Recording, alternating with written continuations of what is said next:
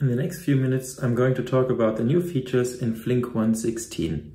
I'm first going to talk about a few highlights, and then I'm talking about performance improvements for stream processing, and then also quickly about some performance improvements for batch processing.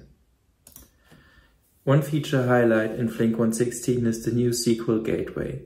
Since Flink 1.15, Flink offered a command line SQL client that allows you to execute SQL queries on the command line, including an ASCII table for visualizing the results of a query. Since Flink 1.16, we introduced a multi-tenant pluggable service that allows you to connect to this gateway and submit queries to Flink. In this first release, we offer endpoints for REST and for the Hive 2 protocol.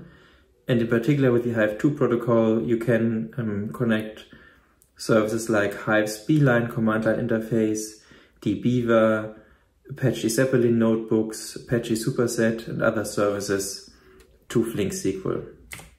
Here's an example of how it would look if you connect dbeaver via JDBC to Flink's SQL Gateway. So you can see that you have access to the full catalog, to all the tables and their fields, and you can also run SQL queries from dbeaver. Another feature is that we made a lot of progress towards compatibility with Apache Hive. In the Flink 1.16 release, we added the Hive 2 protocol in the SQL Gateway, as we've just discussed. Also, the SQL syntax has been improved. Flink now supports 94% of all the Hive 2.3 test queries. This number actually goes up if you exclude some types of queries. And Flink also supports the Hive meta store for accessing the Hive catalog in Flink. Now I'm going to talk about a few features that are going to make stream processing with Flink faster. One is the Changelog state backend that has been released in Flink 1.15 as an MVP feature, and it's now considered production ready in Flink 1.16. Since we added features like state migration, local recovery, caching, and also some observability features, particular metrics in this case, to the Changelog state backend. So the Changelog state backend is a state backend that is solving a common problem in Flink, and that is that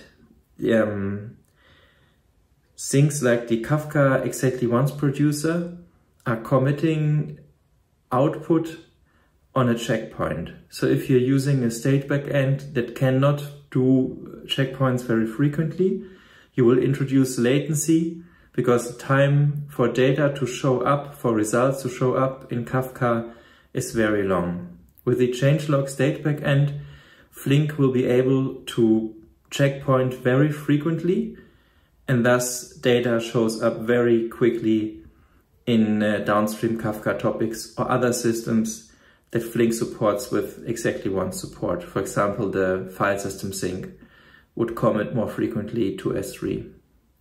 And of course, by having faster checkpoints and by having this Changelog state backend, checkpoint intervals are more predictable.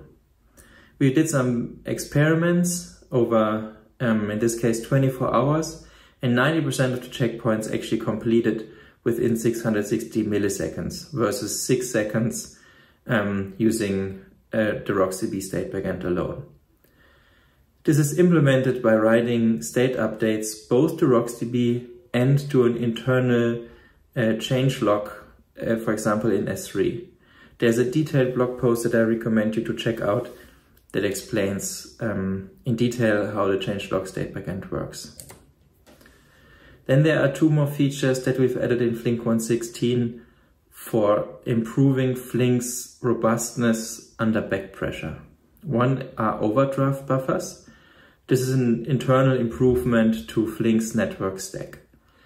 The problem is that under back pressure, tasks might be blocked because they're waiting for additional network buffers so that they can send data or receive data. With the overdraft buffer, there's an additional pool of buffers that tasks can use to make progress and thus avoid that checkpoints are timing out under high back pressure. Another improvement is in the area of unaligned checkpoints. Unaligned checkpoints have been introduced in Flink 1.11 to improve robustness under back pressure. The idea of unaligned checkpoints is that these network buffers that I've just mentioned are included into a checkpoint. And this way we are able to guarantee exactly one's semantics by including these network buffers into a checkpoint. So the checkpoint barriers can overtake events or network buffers when unaligned checkpoint is enabled. The problem is that checkpoints grow faster when using unaligned checkpoints. And that's why we disable unaligned checkpoints by default, and also unaligned checkpoints only kick in after a certain timeout. In older Flink versions until 1.16, this decision whether to switch to unaligned checkpoints locally or not was always local. And starting from Flink 1.16, if a task detects that it has slow checkpoints, it will also enable unaligned checkpoints for upstream operators. Because checkpoints usually have a timeout, and if a task detects that it's under back pressure, then the probability that upstream tasks are also back pressured is very high. So by enabling unaligned checkpoints right away, we increase the likelihood of timeouts for checkpoints. We also did some improvements to the RocksDB state backend. So now in Flink 1.16 we are using a new delete range call to avoid expensive scan and delete operations. We also did benchmarks here. Mostly upscaling and restoring is benefiting from this change. In a 122 gigabyte checkpoint, a regular delete took 18 minutes, and with delete range it only took 2 minutes. We also improved observability for RocksDB by exposing the internal RocksDB log in Flink's Task Manager log directory, and also by adding more metrics such as cache hit-miss rates. For the lookup join and asynchronous I/O, we added a new backend for caching the result of a lookup call. And also we allow asynchronous lookup calls. So you can do lookup joins in Flink either against data that is materialized in Flink state, or you do lookup joins by doing calls to a database, for example via JDBC or via any other API, to look up data. So you have a stream of events and you want to enrich this stream and do like a call per event to look up additional data. The problem here is that your throughput is basically limited by the speed at which the external system can respond to your lookup calls. By adding caching, we can avoid looking up for every record if we have looked this up before. And by doing asynchronous lookup calls, also in Flink SQL, we are able to interleave these calls and saturate the external system better. Also, the existing async I/O operator from the Java and Scala APIs will benefit from this new retry support. There's a related feature that has been available since Flink 1.15, and that's the Async sync, which is a framework for implementing syncs that are talking to external APIs like a REST API, for example. Since Flink 1.16, it's more flexible because we made the rate limiting strategy configurable. There's also been a lot of improvement in the area of batch processing. Actually, almost half of the new features are around batch processing, maybe even more. I would recommend you to check out the full release announcement for details, but I'm quickly going to talk about these improvements now. The hash join algorithm in Flink Batch has been extended to be an adaptive hash join implementation, which gradually degrades to a more robust sort merge join in case the hash join is not stable anymore.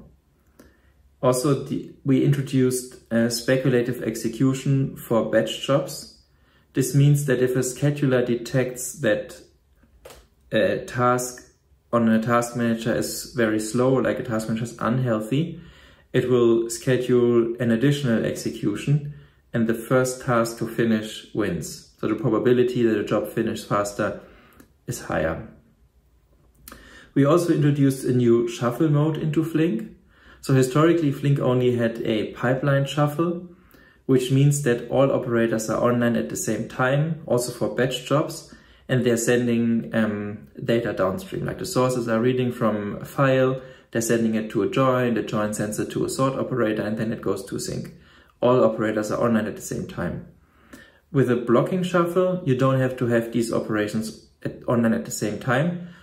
One task is reading data from somewhere, writing it to an intermediate result on disk, and then the next stage comes up, reads the data again, is processing it and writes it again. This gives much better recovery properties, but of course is slower and requires more disk I/O. With the new hybrid shuffle in Flink, we are actually able to combine these two modes into a hybrid mode. And with that, our scheduler has more freedom to decide when to use resources. Flink also introduces a dynamic partition pruning. So before, Flink was only able to prune partitions at optimization time, so before the job was executed. Flink 1.16 we can prune at runtime. This gives us a 30% performance improvement. And partition pruning is basically the ability of a system to ignore certain partitions on disk. So if you're reading a large directory with like a large table with many partitions, Flink knows which files to ignore based on some predicate from the query. As I mentioned before, please check out the official release announcement on the Flink blog and also the Changelog if you want to know what breaking changes we introduce in this release. And finally, I would also like to thank all the 230 or even more contributors to Flink 1.16. We closed over 900 tickets in this release and delivered 19 Flink improvement proposals, flips. Thanks a lot. I'm looking forward to any feedback around the new Flink 1.16 release.